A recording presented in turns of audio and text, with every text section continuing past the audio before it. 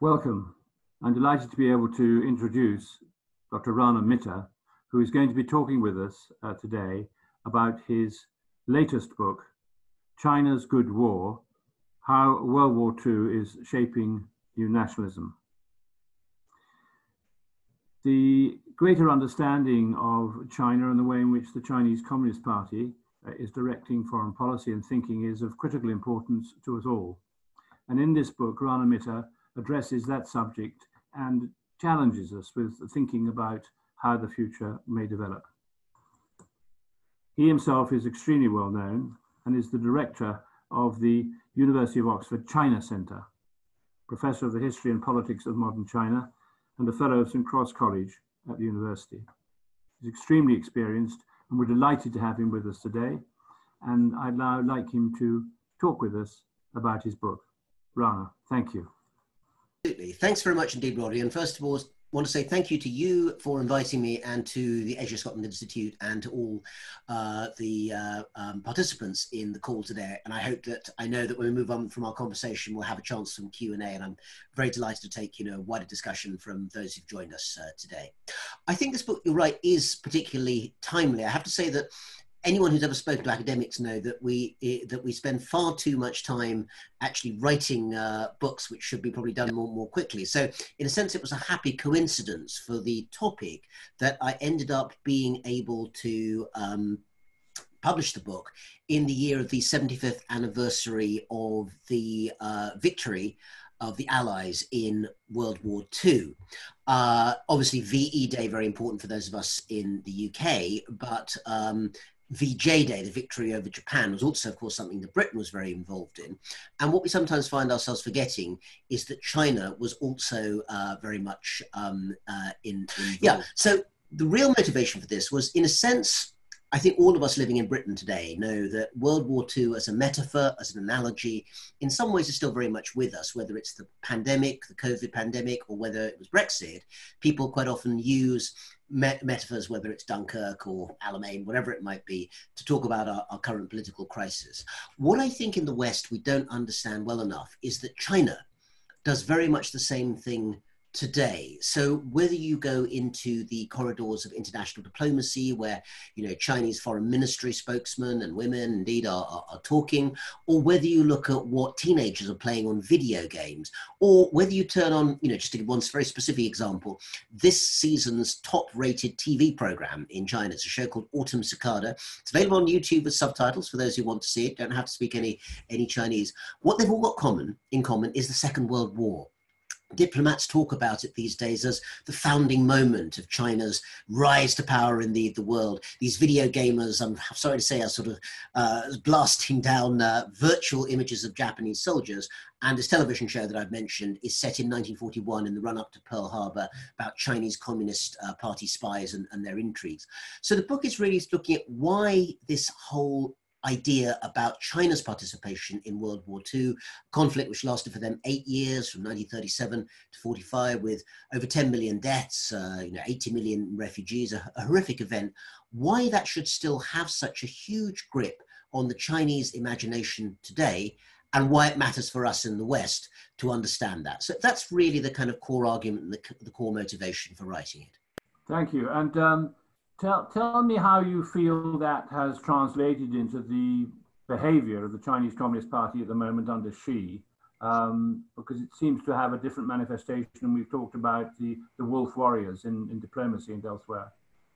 Absolutely. I think one of the things that is most interesting, if you know where to look, is the way in which new ideas about the Second World War and China's role in it are really central to shaping Chinese diplomacy in the present day. So to give one relatively benign example, just to start with, that I actually experienced myself earlier this year, before we all got locked down and before we were all confined to quarters, I was able to get to Germany for the Munich Security Conference in February, where a huge variety of international security issues are discussed. And one of the keynote speakers was Wang Yi, who is the current Chinese foreign minister. And in starting his speech, which, as you can imagine, in the current atmosphere was about the hugely tense relationship between the United States and China. And we may well come back to that, I suspect, sooner rather than later. But in this context, it was very notable that the language that Wang Yi chose to use, or a phrase he chose to use, was that all of us, most of us Westerners sitting there in the hall, should not forget that China was not just a signatory, but the signatory to the most important international legacy of World War II, the foundation of the United Nations. In other words, and indeed, having looked into it, technically it is true that the first country to sign on the charter was indeed from the Chinese delegation. Now, of course, saying this elides a whole variety of awkward historical facts. After 1949, when Chairman Mao won the civil war in China, the Chinese were actually excluded from the UN for about 27 years. So, it wasn't exactly a constant presence in that organization, 22, I should say, actually. But the point is that today, by saying that China, like the United States, fought and lost blood and treasure and human lives during those terrible years of the Second World War in Asia, therefore, China today should also have a right to have a very, very shaping role in the international rules that we all play by, whether it's the UN or the WTO or the World Health Organization, which of course has been so much in the news because of the pandemic. The point is that today they link it very much to what, in the West we call the post-1945 world order. So in other words, instead of talking about 1949, the Mao victory, in this case, they're talking about 1945.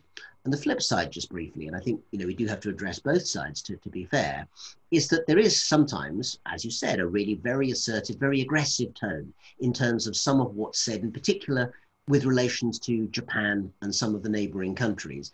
There's often, I think, a very careless assumption in some of the Chinese language and popular culture. You can turn on TV shows that show brave Chinese soldiers mowing down, hundreds of Japanese in these dramas.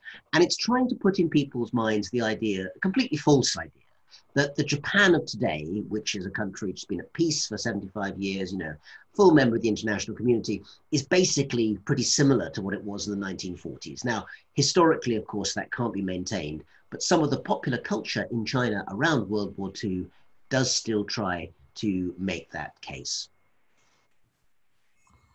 Well, I'd like to focus a little bit on how the Chinese, as you see it, view the criticism of them coming from the West. Clearly, it's probably at its strongest with the Trump administration. But there is this feeling, even in the United Kingdom, that we are, as a country, sort of between a rock and a hard place. That there's a difficulty in satisfying, if you like, the desires of the Chinese and the boundaries drawn by the Americans. And I wonder if you could comment on that, and also comment on the fact that there's a sort of difficulty here with a loss of face for the Chinese as to what's going on at the moment. I think that's right, Roddy. I mean, if one has to look at one particular set of ideas that I think are driving the way that China sees its relationship with the West at the moment, well, there are two words, both beginning with D, and we're hearing them a lot. One is divergence and one is decoupling. And I think that more and more, when you talk, as I do, and I think probably some others on this call do as well, to people involved with think tanks and foreign policy and so forth in Beijing, there's an increasing sense of resentment, but also resignation that maybe any kind of idea of a cooperation with the United States in particular is now off the table. And that is to some extent, regardless of what happens in the US presidential election, but I'll come back to that in a moment.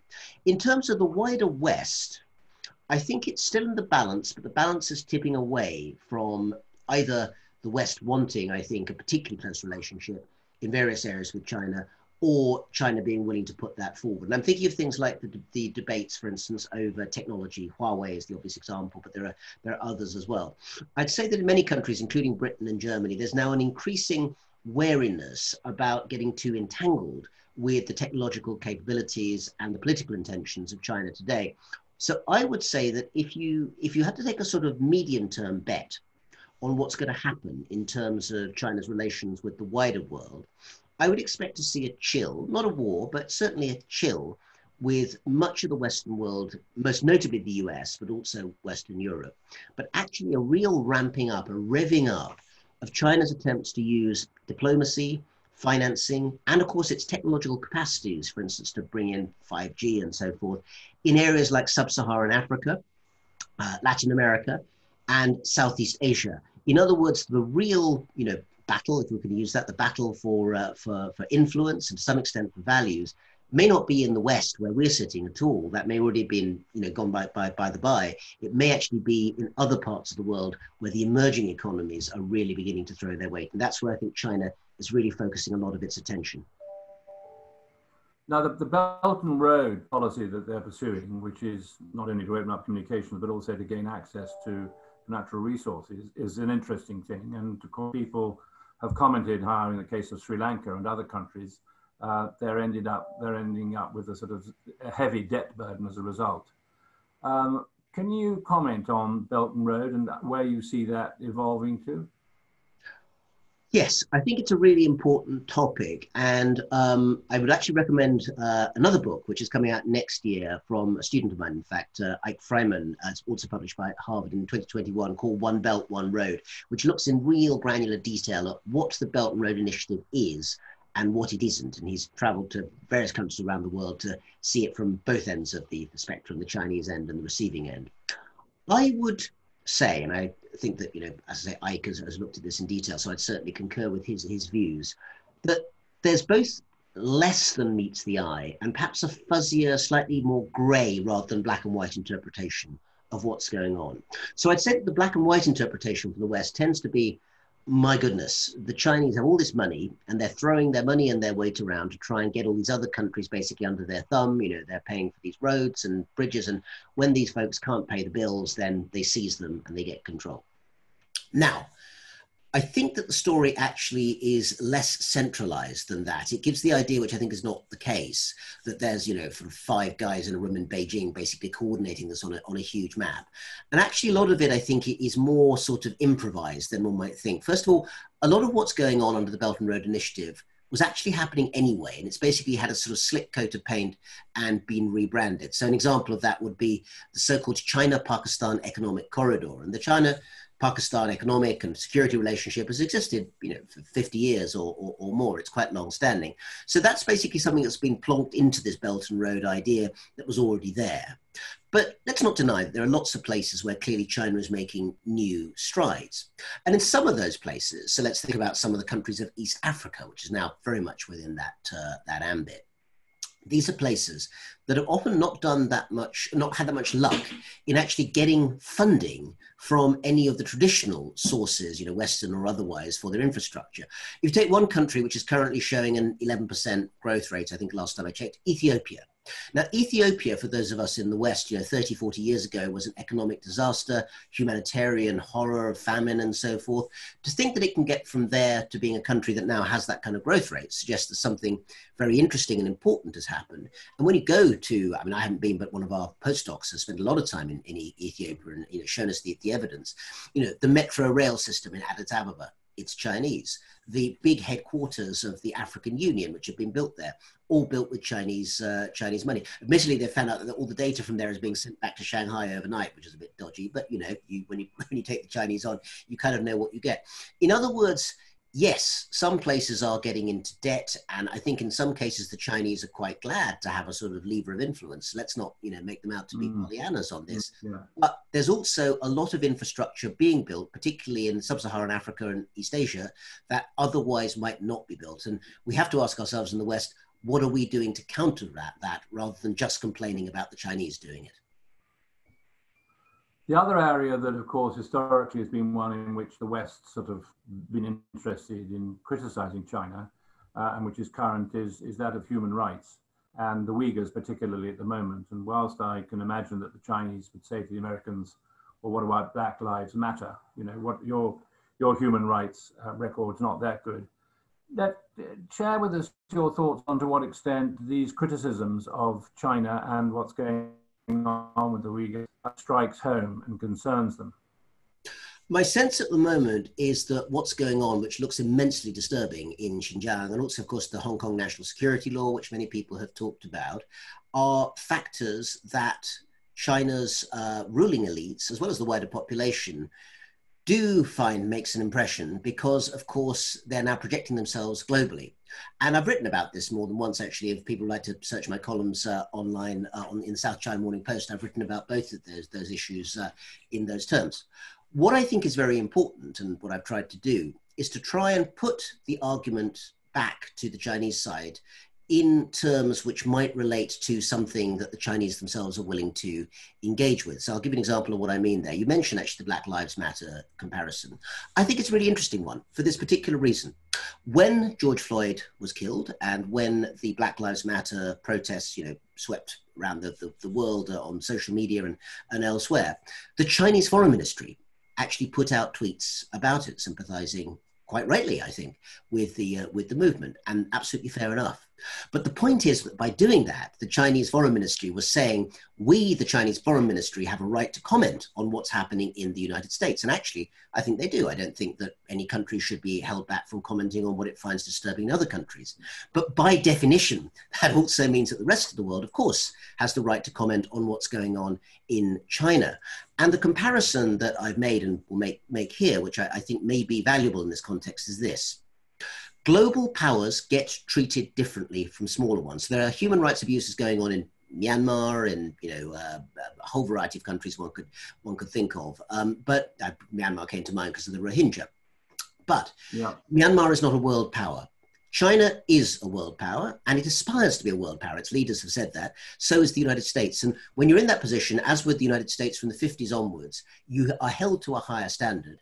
If China wants, and it clearly does want, to be seen as a country with global influence and to be praised for that, and I think on some things like climate change or international infrastructure investment, China should be praised, but China also has to learn to deal with criticism of what happens in its domestic politics as well. Simply saying it's an internal matter no longer cuts the mustard. There has to be a new way for China to engage with the world, be open and talk about those issues.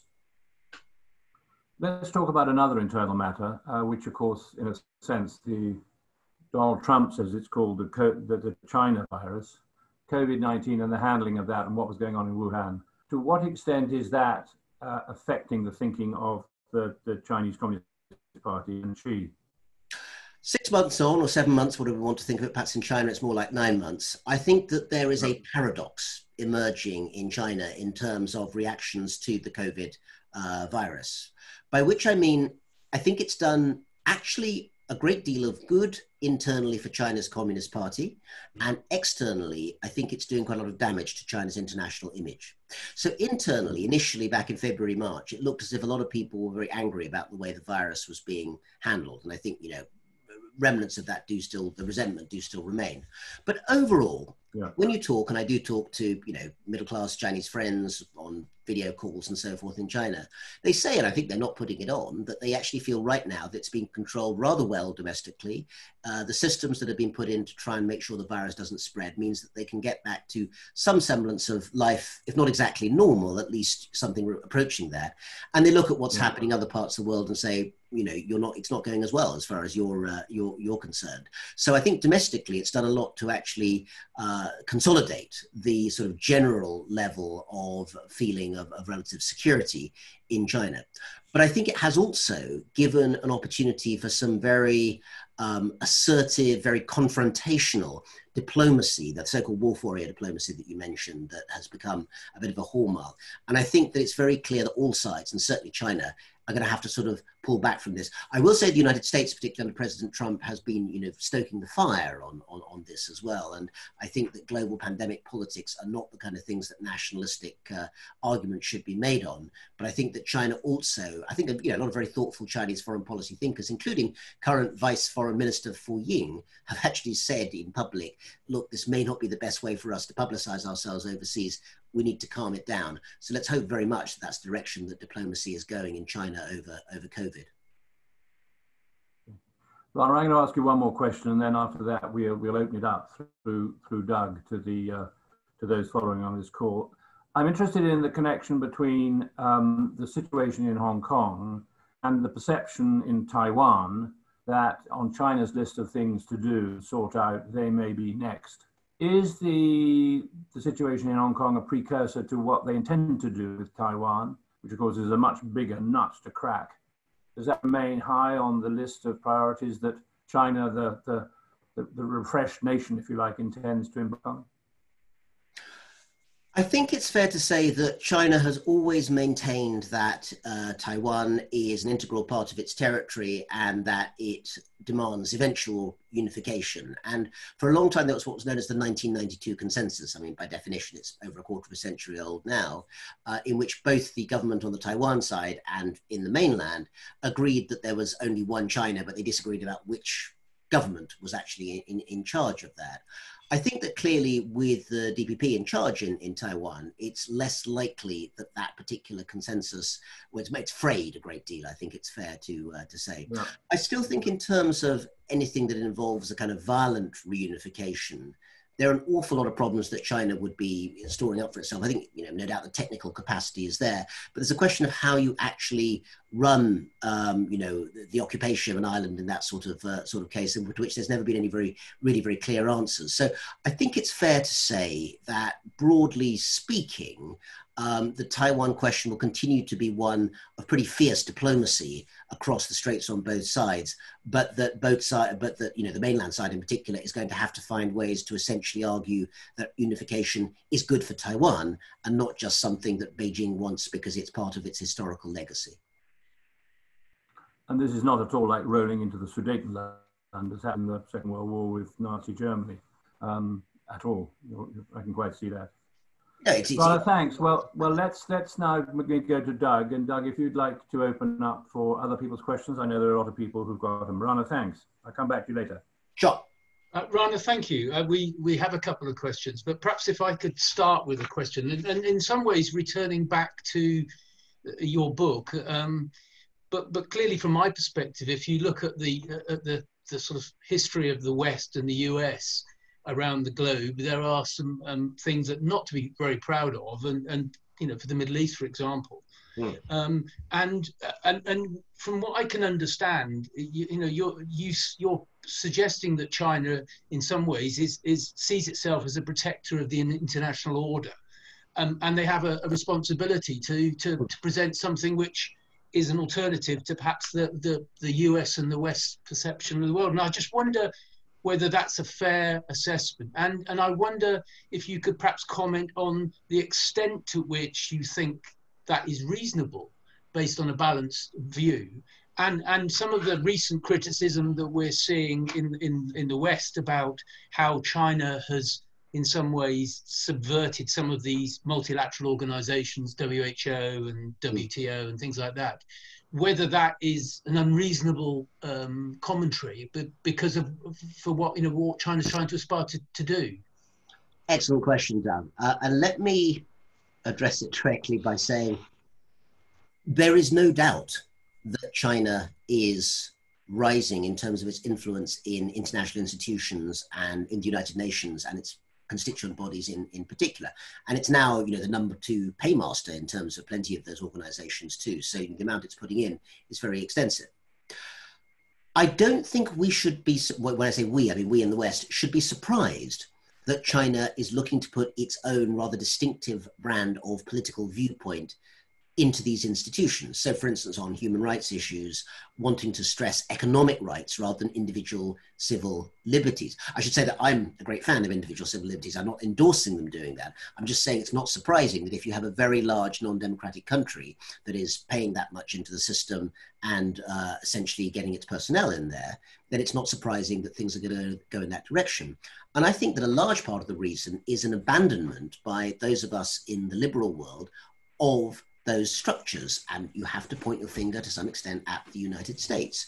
We have at the moment the first president of the United States who genuinely doesn't, since World War II, who genuinely doesn't seem to believe in multilateralism. He genuinely doesn't seem to believe in international organizations. A United States and a Western Europe, the rich and Japan, the richest countries in the world, can and should be doing more to put more money into the UN, into the World Health Organization, into all these organizations. We do actually put in more than sometimes the figures suggest. China's quite good about its own publicity and perhaps gets more publicity back than it necessarily actually puts in cash. But nonetheless, it's fair to say that the Chinese have been contributing more in areas like peacekeeping. If we think we don't like what the Chinese do, and in some areas like individual liberties, I think we should push back hard, then we need to also show that our money is where our mouth is. And right now, I think we're in a very dangerous place globally, where international institutions are under heavy threat because the countries that should be upholding liberal values in those institutions are not coming up to scratch at the moment. I think that that's more of a case of making sure we do what we ought to do rather than blaming the Chinese for acting as, you know, the Chinese quite naturally, from their point of view, want to do. Rana, thank you. We have a question from Peter De Vink. Peter, if you're there, if you'd ask your question, please.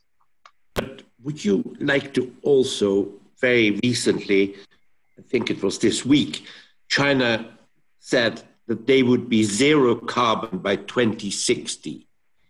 And, you know, if you think that every day they open a giant coal-fired power station, it really sounds rather hollow that they make these promises. And I feel is the Chinese, they have to have all their own way in everything that they are doing. And I can understand, I have some empathy with Trump, that he is pretty sick of the way that China has traded in the world. And today, with this ambition to become zero carbon in 2060 and opening all these coal-fired power stations, I think, you know, you really question whether they're for serious, and I would love you to comment on that. Okay, thank you very much, Peter, for a very important set of questions. There are several questions embedded in what you say there. So on the climate change question, I think it is unquestionable that China needs to do an awful lot more, and that sometimes its left hand is not matching what its right hand is doing. So on the one hand, you know, let's give the positive side. China is a world leader in terms of solar technology and is installing a whole variety of eco-cities and building new ones that could well be the part of the solution to the question of how it becomes carbon neutral over decades. By 2060, we may not all be here by that stage, and it's going to have to be a lot quicker than that. On the other hand, the Belt and Road Initiative, which we mentioned previously, is pushing an awful lot of coal-fired power stations in other countries. So even if China is not building as many of them at home as it used to do, it is sponsoring the building of them in other countries, which doesn't really help globally in those terms. I point out, though, that, you know, I mean, I'm not suggesting exact equivalence, but India and the United States are also two major polluters with very big economies, which are not doing nearly as much as they could do. And it's not China that's pulled out of the COP26 Paris Agreement. It's the United States that's stepped back from there. So I don't want to make everything about what they call whateverism, you know, like, you know, if the Chinese do this, well, what about the Americans? But in this particular case, I get back to the central point, which is American leadership, which I think has been very valuable to the liberal world for, you know, 75 years, is really draining away in important areas like climate change. So yes, let's blame China where it's at fault, which in many ways it is, but it's not just the Chinese. And on the other part, which is about market access, I mean, I think that is going to become a more difficult area for the Chinese to manage. For a long time, they have been able to say we're a developing country, so we can't open up our markets in the way that the rest of the world does. Now that the world's second biggest economy, although of course with a very large population, that isn't really something that the European Union and the United States are willing to hear anymore. And my own personal bet is that at some point soon, China is either going to have to retreat quite heavily into its own economy, which actually would be very economically damaging for its own people, or it's going to have to renegotiate its relationship through the WTO and elsewhere, where in terms of opening up its own markets much more comprehensively than it's done. But I would point out, just as a last point there again, it's not China that's refusing to seat judges at the WTO appellate court. That's the United States. Thank you.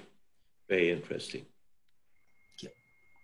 Rana, thank you. We have a question from Sunil. Sunil, if you'd like to ask your question, please. Yes, thank you. Thank you, Doug. Thank you, Rana. Thank you, Roddy. My name is Sunil Vulidhar Shastri. I'm a consultant, expert, and speaker in ocean and environmental governance.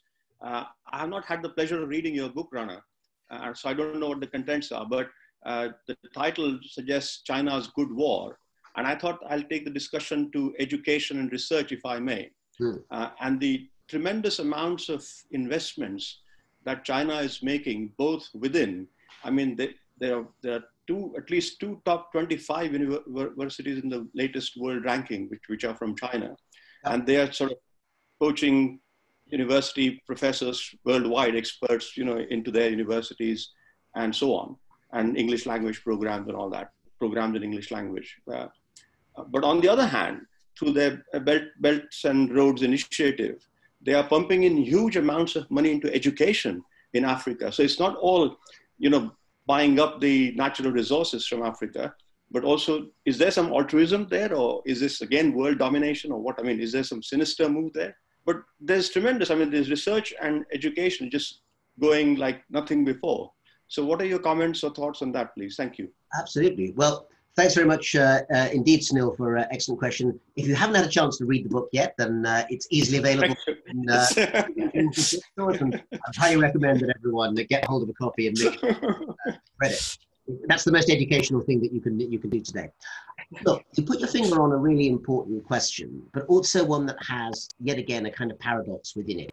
Yes, China is shooting up the world educational, scales, and it should be as well. And it's doing a lot better than countries like India, countries like Brazil, Mexico, and others, which also should be in that kind of emerging market world moving upwards. However, the one thing that almost all those international surveys don't mention, I think it's fascinating that they don't, is academic freedom. You're right that great Chinese universities, and I have many friends and collaborators at Peking, Tsinghua, wherever, are hoovering up significant numbers of research scientists and other people too. But it's still the case that, to put it at its most blunt, the one place that you can't really study contemporary China in its full range is China. And that is a very, very unfortunate occurrence. As I pointed out to many, many Chinese colleagues, one of the reasons that we have so many Chinese students coming to the UK and indeed also to the US and elsewhere is that in some ways they can look at aspects of their own country that are just to use the great Chinese word, sensitive to talk about in the home country.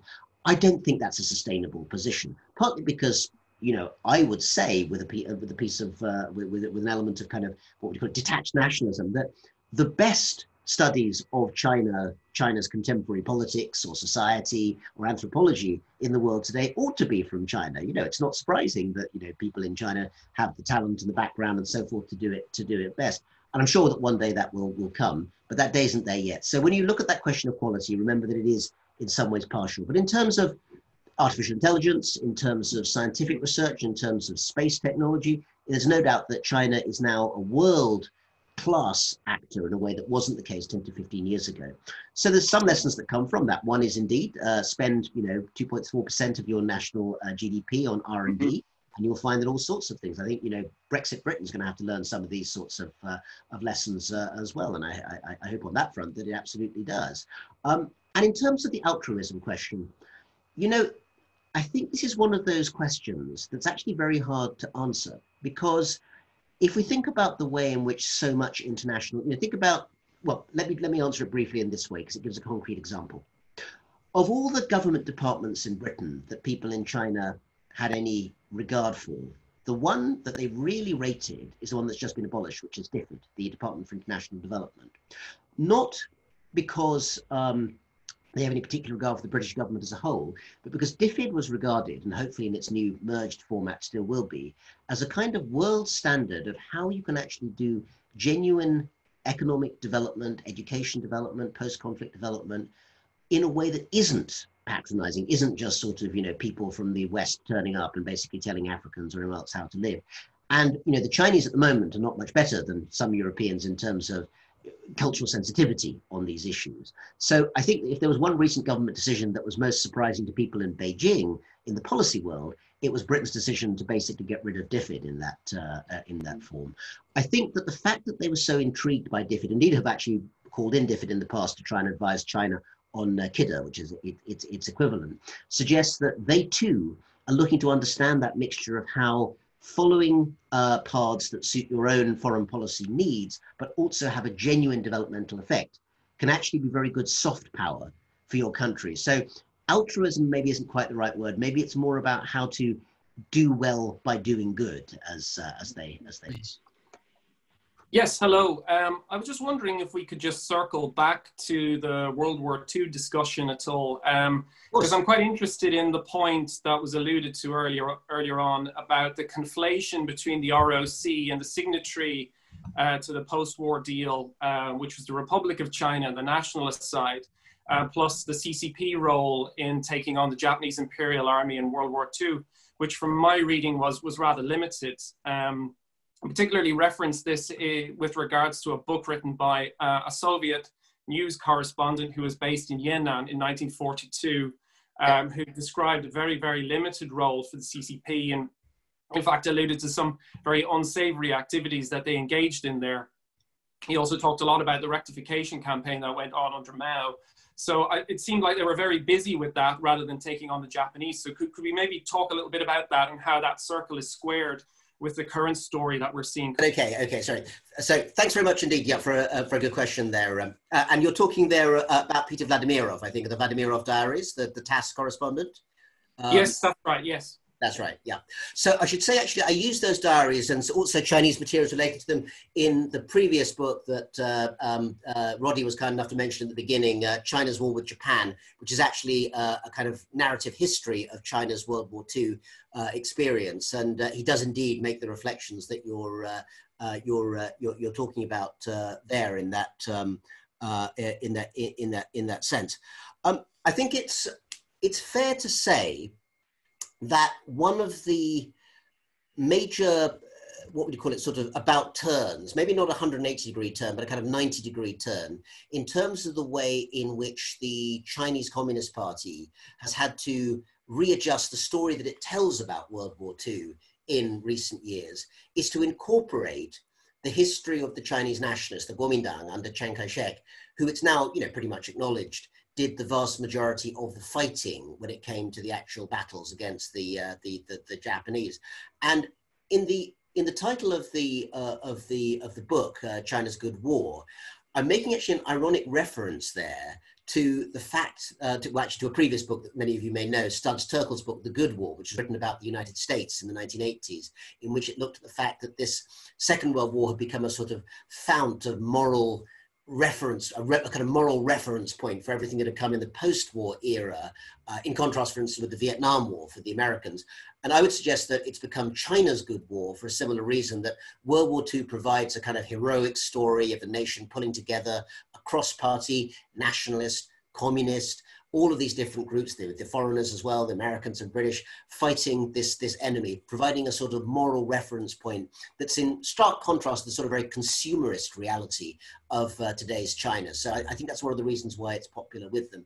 But it does involve those difficulties of dealing with historical moments, such as the reality that the Chinese Communist Party was not in and of itself doing huge amounts of fighting other than the obviously very extensive guerrilla fighting of that time. And the fact this is still controversial could be seen in something that's actually happened within the last few weeks in China. One of the last sort of news items, as it were, that gets into the book before it went to the press was the banning of a film that was released in China last year called The 800, which was a celebration or commemoration in fictionalized form of a real incident in 1937, where Chinese nationalist soldiers, Kuomintang soldiers, fought against the Japanese in a warehouse in Shanghai before, tragically being defeated. And this film was sort of pulled the night before it was supposed to be distributed and banned for about a year because it felt that it was concentrating not enough on the communist soldiers and too much on the nationalist soldiers. But then it was released a few weeks ago in August in China because the 75th anniversary of VJ Day was felt to be a more appropriate moment for that kind of national moment of celebration that wasn't so much about communists or nationalists, but just about the Chinese. And if you keep an eye on the Chinese news, you may have seen that it has become the biggest blockbuster hit, despite COVID, in China in years. I think something like $300 million worth of box office being taken in China. So that film is an example in microcosm of how those historical difficulties around the communist role and the nationalist role in the Second World War continue to be very lively and actually, very politically sensitive even today. I just wanted your opinion of educational programs such as the Schwarzman Scholars to increase future leaders' understanding of China. Well, thanks very much, Adil, and very kind of you to say. And I can actually say with a little bit of inside knowledge, because actually I taught as a guest lecturer for a week last year on the Schwarzman College program. I think many will know, but just very briefly to explain, this is a sort of philanthropic educational program set up by the American financier Steve Schwarzman at Tsinghua University in Beijing. He paid for the building of a very lavish, very impressive looking college building on the campus.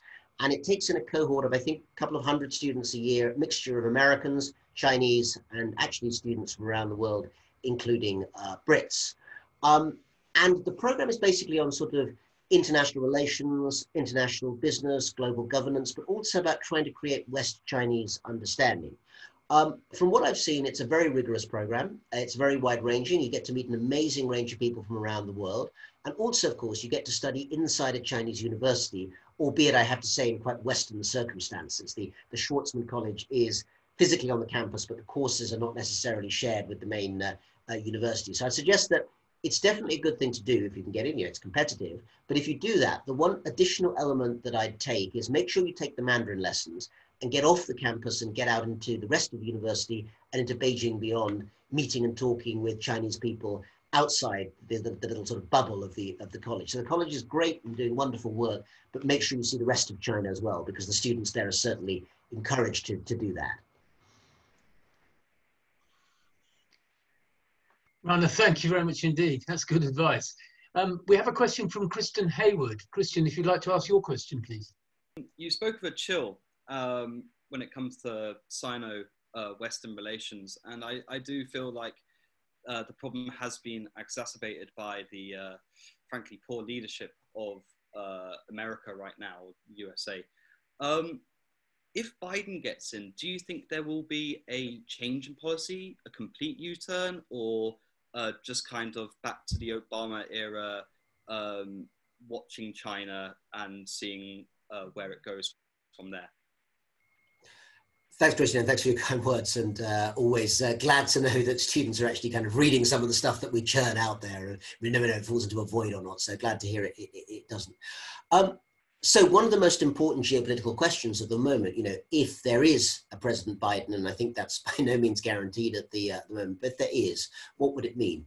Well, at some level, I don't think it would mean anything like a 180-degree turn in terms of US policy towards China, because I think, I know, I mean, you know, I've talked to plenty of people involved with different aspects of US policy towards China in recent months and years.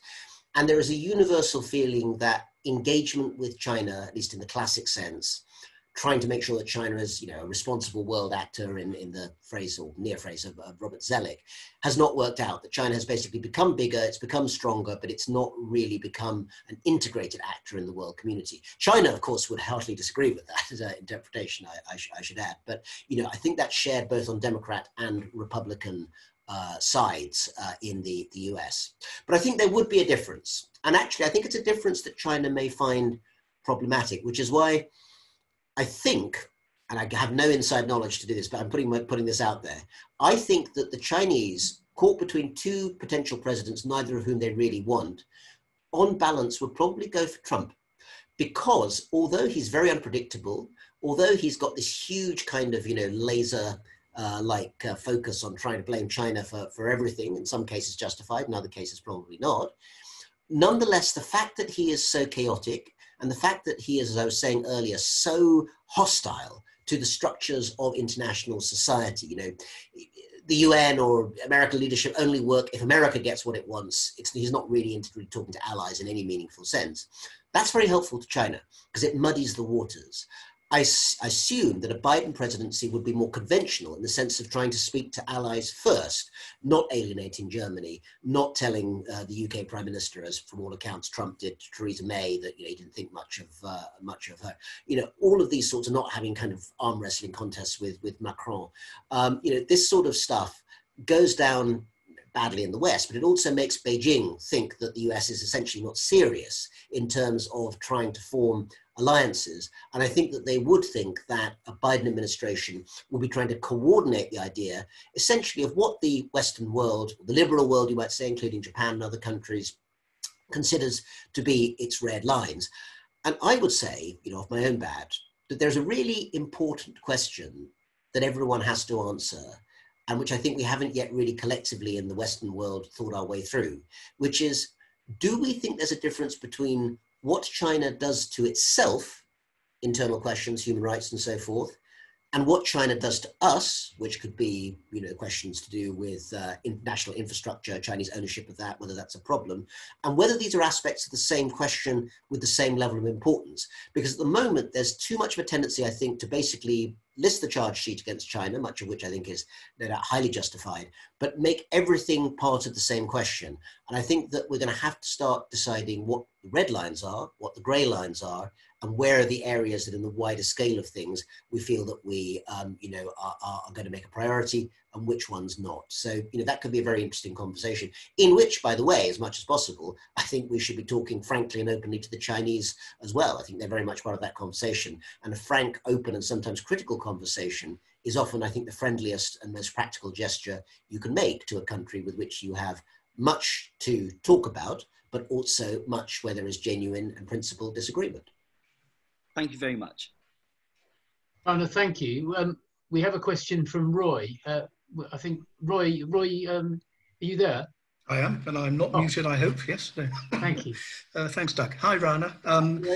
I was in Edinburgh, I think I'm right in saying, when the Confucius Institute was established in the second half of the noughties. I note that Oxford doesn't have one. Where I live, Cambridge doesn't. I work for the British Council, and I wondered if you had a view on the difference between a Confucius Institute and a British Council. One is regarded as a Trojan horse and has been thrown out of Sweden. We seem to be treated more favourably. Well, the joke about the British, by the way, we've got at the moment actually a kind of joint enterprise, if that's the right phrase. It sounds vaguely criminal, but perhaps that's the right thing, with the British Council through something called the UK-China Humanities Alliance. Right, yes. And unfortunately, slightly frozen because of the pandemic for obvious reasons, but we hope that it might revive itself at some point soon. I think the difference is, and I think in a sense there's no secret about this, the British Council, like most arm's length government-funded institutions in the UK, and also, of course, the Maison Française or the Goethe Institutes and so forth, are, as far as I'm aware, and you correct me on this, you don't get a phone call from London say, you must push this, this, and this, and you mustn't talk about X, Y, and Z. I mean, I don't know if you've had whatever, kind of emails in saying you must put the words Global Britain into everything that you say. But I think that even so, part of what really I think makes the British Council very distinctive is that it understands that educating people about Britain and understanding it all its dimensions is about talking about difficult things as well as the positive things. And actually, they're all aspects of one kind of rounded way of looking at the country. First of all, Confucius Institutes really are language schools. I mean, it's such a misleading name. They don't teach Confucianism. They don't teach anything very substantial, I don't think. And my own feeling from knowing many colleagues who, are involved with running Confucius Institutes all around the UK is that they also have not had any sense that, there's a phone call coming and telling them what to do. But even if there were, then I think that there is, a very clear understanding, A, that on the grounds of academic freedom, they would push back on this, and B, that this is something that, would get out and become very, very well publicized. It is different, I think, from what I gather in the United States. My understanding from reading news reports is that there were significant efforts in some Confucius Institutes to try and actually inject something political into the mixture of what was going on there. I have not heard that specifically about a Confucius Institute in the UK. If you've got something specific, then, do let people know, I think. But my understanding is that essentially they operate as sort of language schools for people to learn Mandarin, and, that the British Council is not simply an English language teaching outfit. It's a lot more than that, and its independence from government, I think, is what makes it distinctive. Thank you. Rana, thank you. We have a question from Ling Lu. If you'd like to ask your question, please. Insightful. Thank you. And I come from China, and when you talk about this new nationalism, and it's kind of, unclear to me. Are you talking about, because now the Chinese people are really, they're really kind of engaging in this international, they're everywhere basically, and enjoy, their the international traveling or international culture learning, stuff like that. So are you talking about this nationalism? Could you please explain, in this current situation, how to incorporate this nationalism from, let's say, with any kind of dimension, from a different political perspective, from a cultural perspective, or from the kind of, ideological perspective. It would be very nice to hear your discussion. Thank you. Thank you, Liuling. That's a great question. Actually, it enables me to say something really important that perhaps, I didn't get to say before, so I'll say now. When I'm talking about China's new nationalism, as the title of this book, which is available in all good bookshops, I'm not talking about anti-foreignism. I'm not talking about xenophobia. That is not what nationalism means in this context. What I'm talking about is the different ways in which the Chinese state and different parts of the Chinese population think about the idea of their national identity. So for instance, one of the aspects that I found most intriguing is to go to Chongqing. Where are you from in China, Liuling? From Shandong. Shandong, oh, okay, right, okay. So I've been to Qingdao and Qifu and a few places there. I mean, actually, Shandong is an interesting place in World War II because it has some important CCP bases there as well. Yeah. Oh, sorry, I think it's a phone going off in the background part of this. I'll just ignore it, it'll go away. So going to Chongqing, which many people will know was the temporary wartime capital of China between 1937 and 46, in fact, is really interesting because, as you all know, Liuling, there was basically, because it was the headquarters of the Kuomintang government during that time, under Mao Zedong, it wasn't really possible to talk about that history in any kind of detail in the years of Chairman Mao, because it was connected with Kuomintang, and that meant that, it was the enemy, you couldn't talk about it at all.